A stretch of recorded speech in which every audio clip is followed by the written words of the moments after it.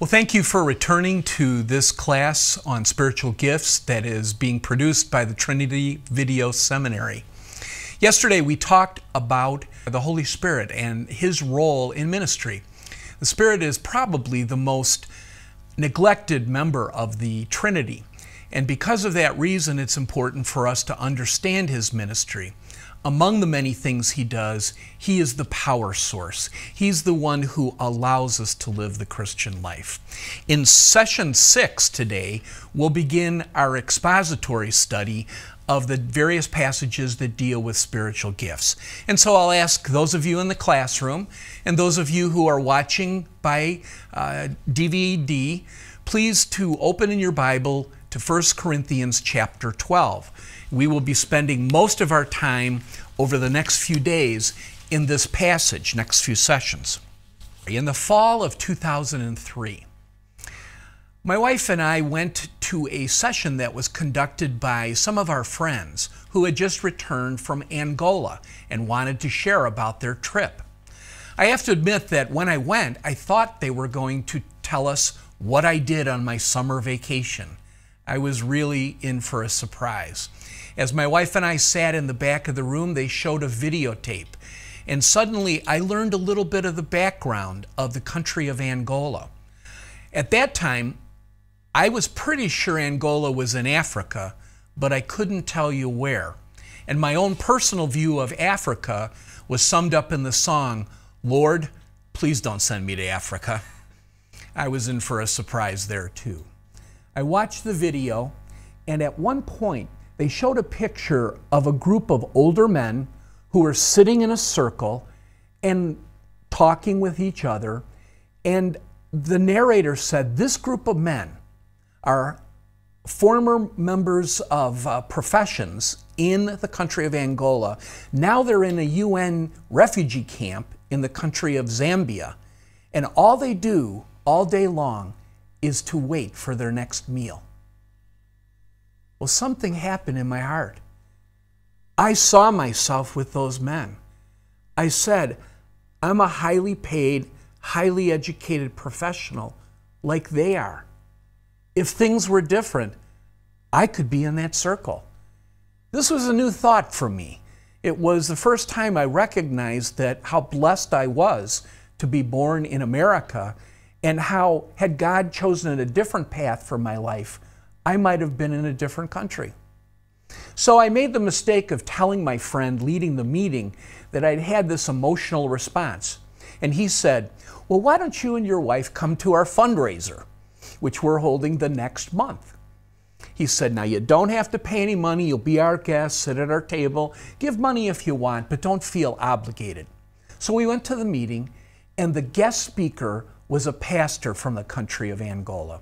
And he told us a little bit about the history of the country. So I learned something of its background, which I had not known before. It was a Portuguese colony for about a century. And in the early 1960s, there was a war of independence, and the Portuguese left.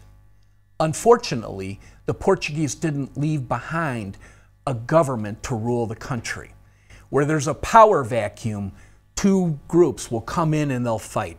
This is often the case in Africa. And so those in the big cities, the haves, fought against those out in the rural areas, the have-nots. And the war lasted 27 years. Can you imagine being in a country fighting a war for 27 years? And they blew apart everything. There was nothing left in the country. It was devastated. No schools, no hospitals, no road, no government, no medical facilities, no sanitation, no communication. It was in desperate need of assistance. And then the pastor went on to tell his personal story. And he began by saying, I wish to tell you about the night the soldiers came. And then he told us about the middle of the night, when out of nowhere, the soldiers came into his village, and they came with machine guns, ready to kill and to rape and to steal and to burn. And this man got his family, got out of his hut, and got into the tall grass. and he thought, we're safe. And then the soldiers came to the tall grass with machetes. And they had to flee back into the forest. And from there, they just kept on running until they crossed the river to Zambia. The only problem is the river is filled with crocodiles. And many of the people did not make it across the river. I had never heard of such a thing. And my heart was breaking for these people who were going through such tragic circumstances. Well, that was unusual for me too. Then in November of 2003, the senior pastor's wife had just come back from a trip to the southern part of Africa, and she was impassioned about the pandemic of AIDS taking place in that region, where many people were dying every day of the AIDS disease. And she wanted us to do something. I attend a very large church where if you sit in the back, you must look at the screens to be able to see what's going on the stage. And so at one point, she looked right at the camera and she said, "We have so much. They have so little. What are you doing? What are you doing to help out in Africa?" And I said, "I give up, Lord. I don't understand this, but I said, please don't send me to Africa, and for some reason you want me to go." And I turned to my wife and I said, "Honey, I don't understand this, but God's calling me to Africa." And she, as wives often do, looked at me and said, "I know. And if he's calling you, you better go." She died 1 week later. And so in the midst of that dark period in my life, the only thing that kept me going was knowing that for some reason God had called me to Angola. And furthermore, my wife, 1 week prior to her death, had commissioned me to go. And my life has never been the same again. God enlarged my heart with compassion for those who are in undeveloped countries, who lack the basic resources, who have so little when I have so much. And yet, when I went there, they taught me so much more than I taught them. And I saw that they had a joy, a contentment in their life in the Lord that I often don't have. I have more than I can use in a lifetime. And I often do not feel content. I think I'll be happy if I just have a little bit more. But when I get just a little bit more, I'm no happier. How could these people be happy and they have nothing? My life has been marked by that challenge ever since. Well, as we begin our study, my little story about Angola points out you need to know something about the background, the context of where you are going. Even when I did not know I was going, God gave me some information that I would need later to understand the circumstances in Angola, much different than anything I had ever experienced in the nice suburbs of Chicago.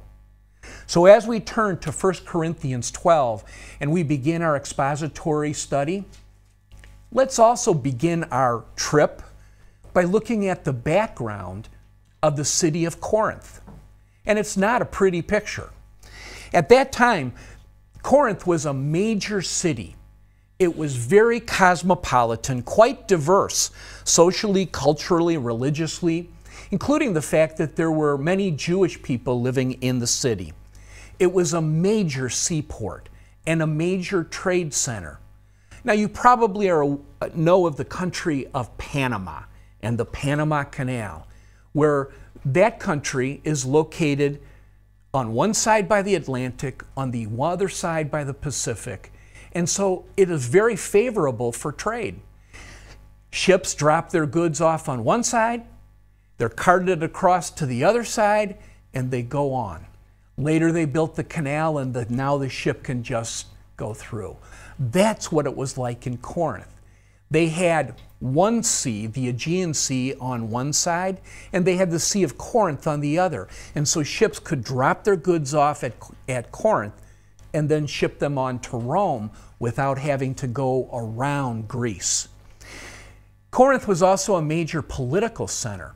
It was a Roman colony, and in fact, it was the capital city of the whole area of Achaia, which today we know as modern Greece. It was filled with idolatry. It was filled with immorality. In fact, they have found that there were 12 temples to gods within that city. And probably the most famous was to the goddess Aphrodite, the goddess of love, who really was the goddess of sex. So there were temple prostitutes who the people would go to, and in some perverse way, by having relations with a prostitute, you are worshiping your god. That's how immoral the city was at that time. The church in the city was no better. It was made up largely of Gentiles with some Jewish people. Paul had established the church in his second missionary journey, but once he left, everything fell apart. And now they were fighting, and now they were divided, and now they couldn't agree, and now they were engaging in immorality. They were engaging in backbiting. They were using the communion table as an excuse for gluttony. And there were some in the church who said, we have to contact Paul. And so the whole epistle of 1 Corinthians is basically some questions the Corinthians have and some answers Paul gives them. And one of the areas they asked about was about spiritual gifts. Have you benefited from our teaching ministry? Have you found TVS videos helpful and relevant? Please consider supporting us with your prayers and financial gifts. For more information, visit tvsseminary.com.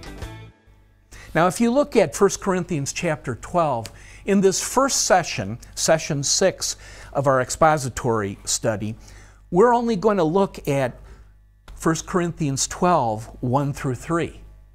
When you do an expository study, you must take more time in order to understand what the verses are saying, verse by verse, which is what the expository approach means.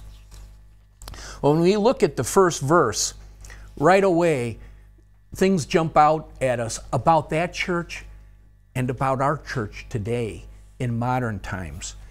Verse 1 says, "Now, about spiritual gifts, brothers, I do not want you to be ignorant." Now, when he begins, now, about spiritual gifts, it's clear somebody asked him a question about spiritual gifts. And so he's kind of going through question by question. On his list, he comes to, okay, here's the question on spiritual gifts. Now, about spiritual gifts, brothers, I don't want you to be ignorant about it. Do you know there's only a few times in Scripture where the phrase, I do not want you to be ignorant about something appears? Only 3. 1, do not be ignorant about spiritual gifts. And then when you look back at Romans 11:25, which we will not go to, but I encourage you to look at that, Paul in Romans writes, don't be ignorant about God's plan for Israel, because Israel plays a pivotal role in the whole history of the world. And as we know, the final battle, the battle of Armageddon, the return of Christ and the second coming, all will take place in the Middle East, and all will take place in God's beloved country of Israel. So Paul there writes, don't be ignorant about this plan. It's very important for you to understand. And then in 1 Thessalonians 4, verse 13, he says, and oh, by the way, don't be ignorant about the second coming. Here's how it's going to happen.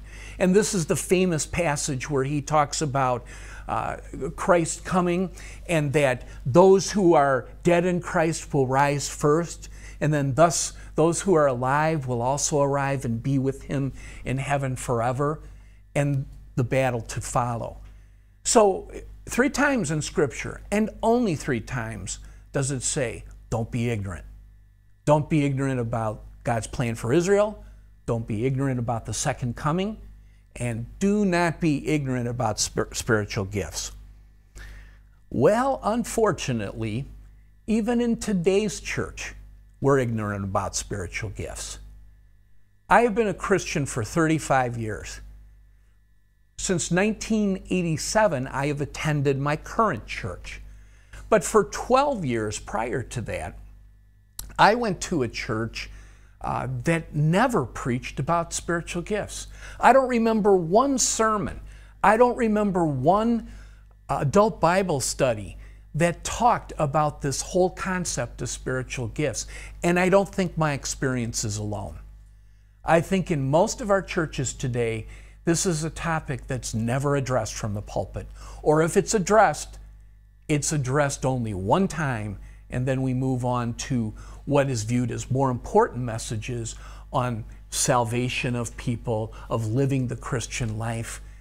But the most important part of really living the Christian life is first the Holy Spirit, and then because He is the Holy Spirit, the spiritual gifts that He gives to us. We know very little about it.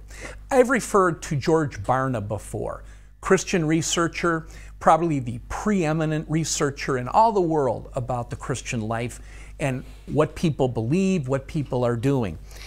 In 2007, he conducted a study of spiritual gifts, and it actually was the second time that he had studied spiritual gifts. About 10 years before, in 1997, he came out with his first study, and things had not changed at all. Barna estimates that 8% of the U.S. population are evangelicals who believe the Bible is the Word of God. It is true in every word of the Bible that Jesus Christ is the Son of God who died for our sins, and to know salvation, you must accept Christ as your personal Savior. Well, not all people who call themselves Christians believe those things. But in my country of America, it's estimated that 8% of the people are what is called evangelical Christians. Now, I recognize that I'm using statistics from America. Those are the only statistics I have. But I kind of doubt that they're any different than the statistics in any other country in the world. In fact, the statistics in other countries may even be worse. So now I have some good news and I have some bad news. When Barna took his study, he found that 99% of evangelical Christians had heard of spiritual gifts.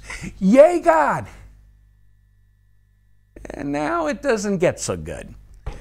21% of the 99% said, I have a gift, and then mentioned a gift not in the Bible. Here are some of the gifts that these people, this 21%, said that they have. I have the gift of a sense of humor. Gee, I didn't find that anywhere in Scripture, but okay. I have the gift of singing.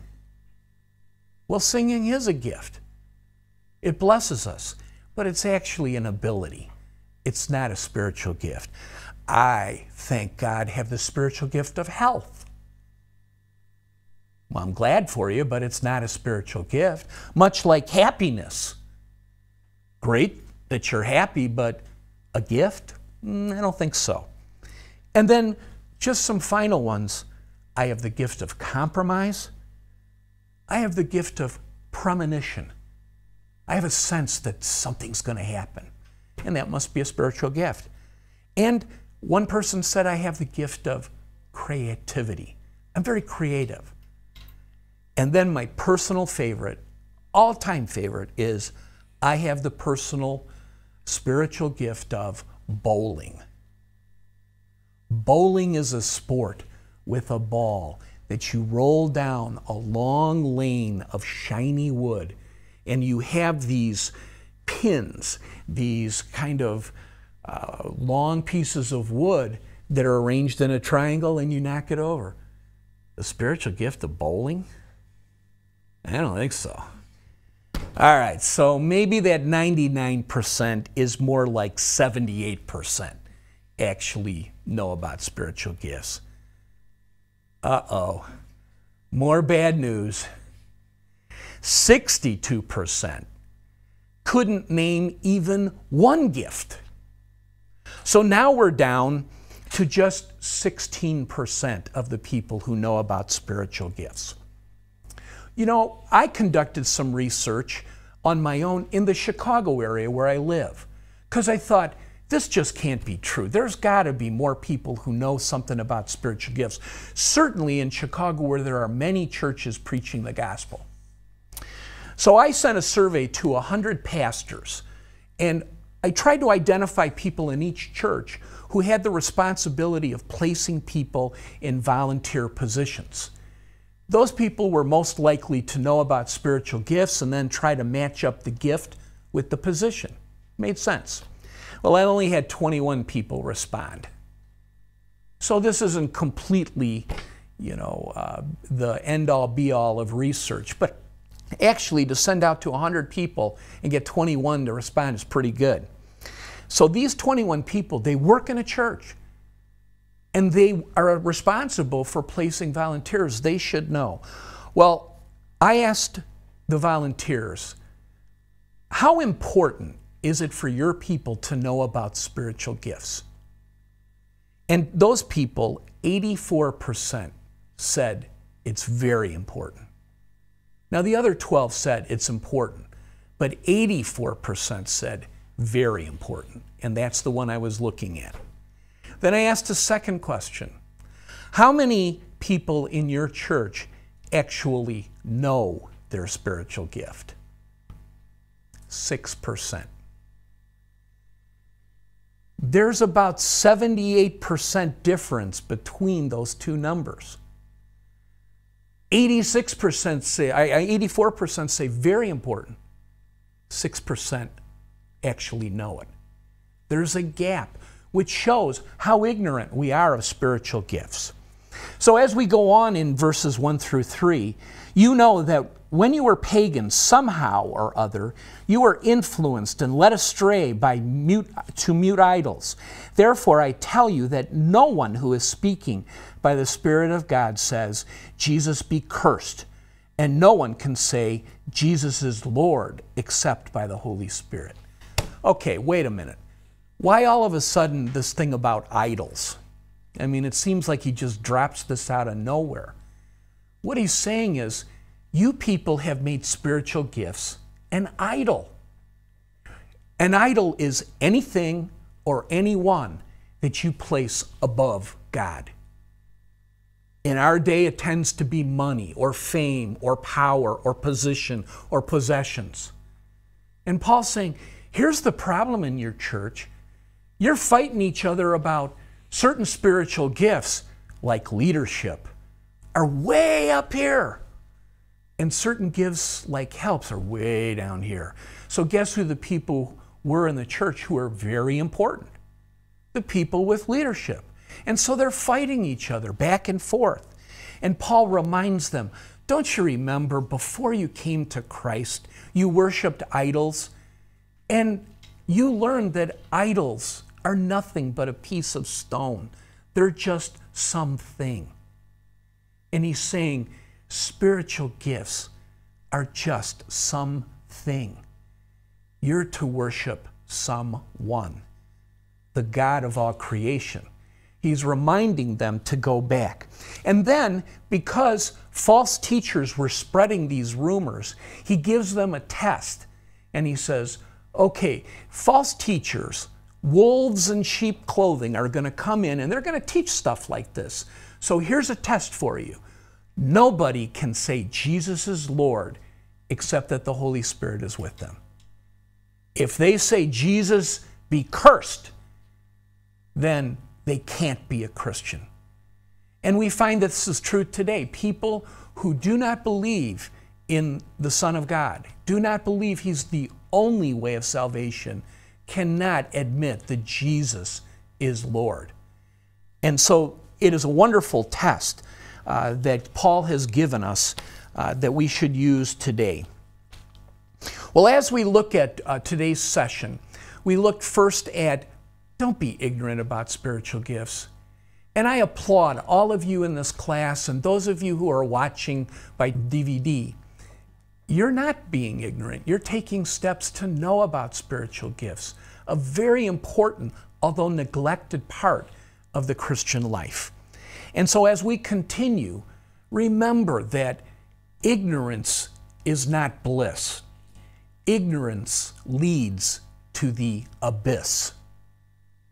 If you're ignorant, you can't be happy because you don't know the truth. And if you continue that way, you're going to fall off a cliff. Your life will never be fulfilled. You will never be happy because you're not living the truth. And the truth says that by the Holy Spirit, spiritual gifts have been given and they've been given to be used. Well, what other problems do the Corinthian church have? And what's Paul's advice going to be to the Christian church there? And that's the subject of our next session.